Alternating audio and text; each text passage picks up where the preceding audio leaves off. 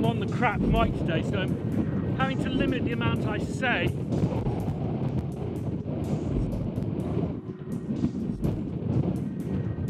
Between gusts of wind. The microphone's wobbling as well.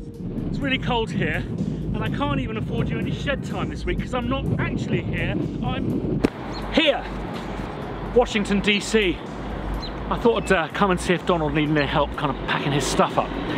Anyway, can't get to the shed this week because I'm on a bit of a tour of the States. But if you recall in last week's video, Sandy was doing a deep dive into two bits of kit that we both bought. The ALM Busy Circuits Jessica's new workout thing and the Mutable Instruments Plaits.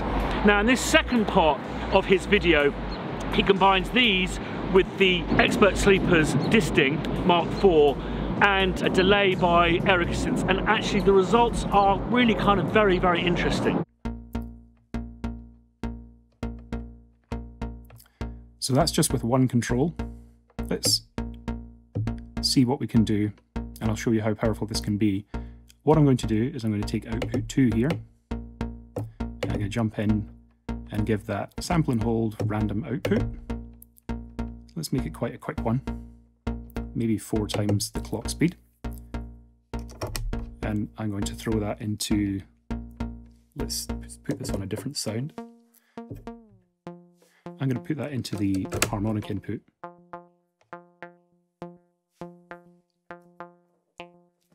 And now we're introducing a bit of sample and hold, a bit of random control into our harmonics here.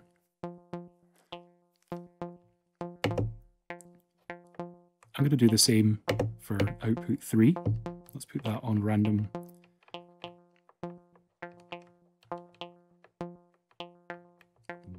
Where are we? Hang on. Wave. Random. Now, we could, if we wanted to, put this straight into the volts per octave.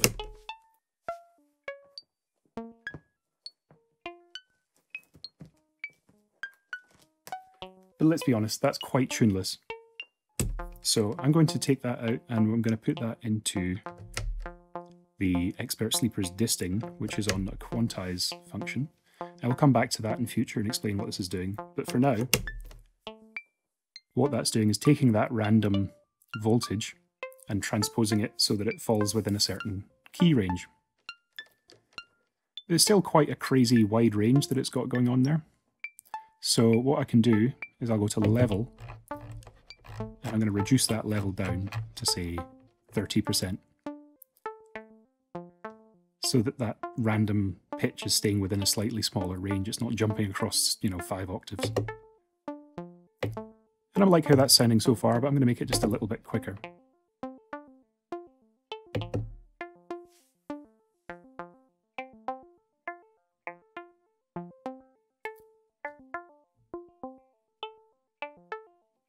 So I'm liking how this is sounding so far. Let's make it sound just a little bit more interesting. I'm just going to throw it into a delay, the DIY delay from Erica Synths that I built in a previous video.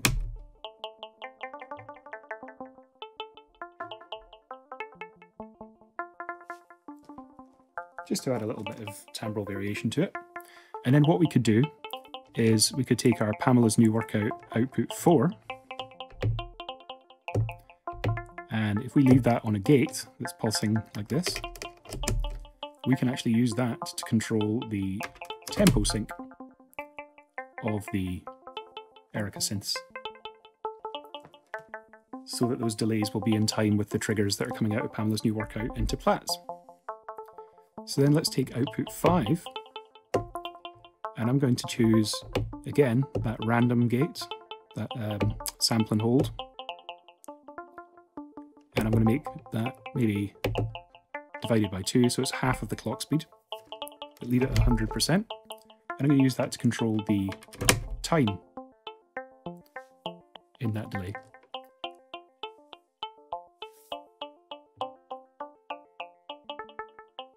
So now we have some clocked control changing the delay time on our Erica Synths delay, and it's also synced to the same clock. So this is getting quite interesting. we still have 3 more outputs we can play with here from Pamela's new workout. So I'm going to, again, I'm just going to use these fairly randomly for now. Let's take the random control again. But this time let's maybe make that also behave in a Euclidean pattern. A different one from the triggers as well, just to keep things really crazy. But let's say we maybe want it to be not entirely random, so we're going to set our loop value to 32. So every 32 beats, it will play the same pattern. And let's use that to control, let's see, we have our morph control here, which seems to do quite an awful lot. So let's go into there, set our morph all the way left, and set our attenuverter all the way right, more or less. So now that random output from Pamela's new workout is randomizing within the full range of the morph control, which is fun, but let's maybe make it do it a little bit quicker. And let's just take our last 2 outputs and do the same for our timbre control. Output 7. And again, I'm going to set that, I'm using the sample and hold an awful lot here, just because it's got quite a dramatic effect. But let's control the timbre here.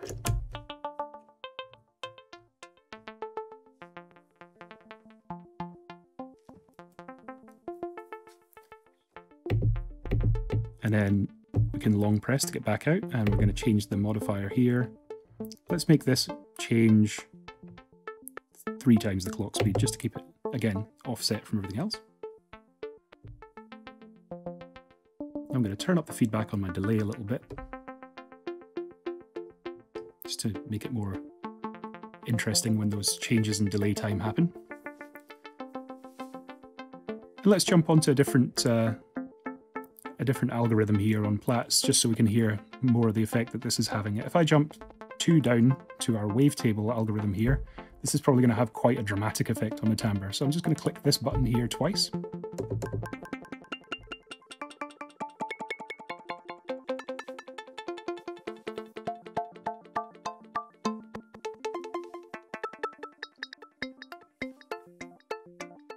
So this is quite fun, but I'm thinking that the triggers going into our Plaits could be a little bit different, so let's try making those twice as fast.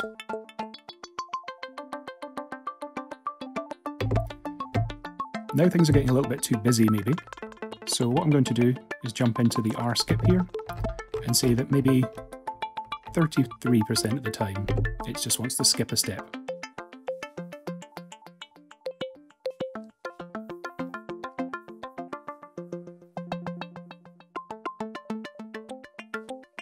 So you can see between these 2 modules, there's actually an awful lot you can do. And again, we're really just jumping around, randomizing some of the values and the pitch and triggers on Plaits here. We're barely scratched the surface here on what you can do. One of the neat things in Plaits, if you hold down the left button here and change the timbre and the morph controls, you can adjust those built-in VCAs and VCFs, and those are displayed on the LEDs. So we can make those envelopes just a little bit more open, and it will give us a little bit more of an impression of what's going on in sound-wise. That's a nice sort of sweet spot. I'm going to turn the feedback up a little bit on our delay, and maybe make the delay itself generally a little faster.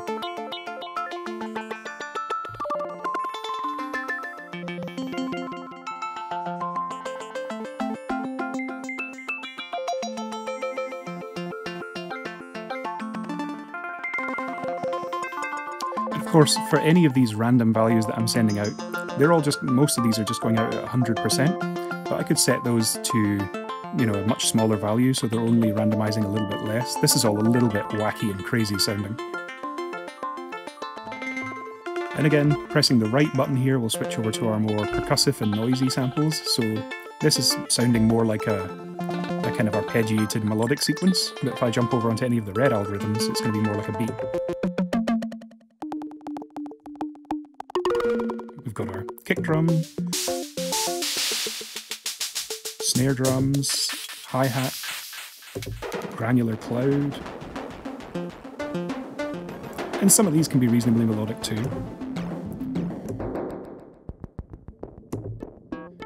Especially this inharmonic string here. Gets into some quite natural sounding timbres.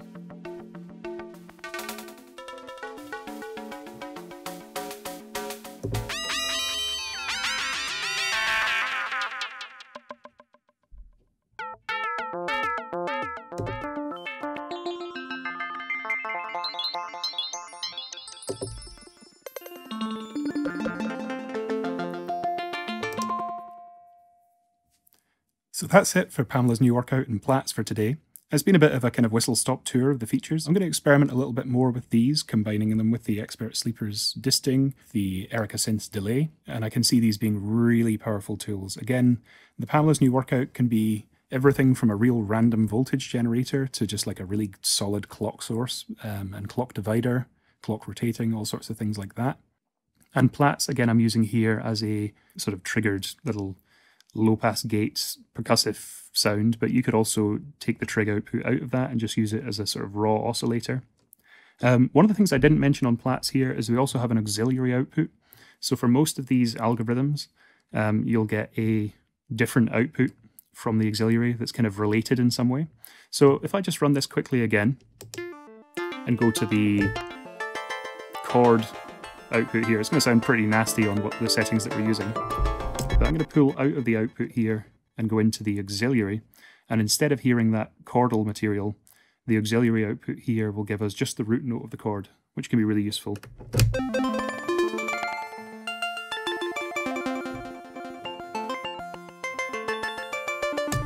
And that's just one example. I mean, the auxiliary is generally going to be something that relates to the main output, and it might be really handy for making a more adventurous or interesting patch.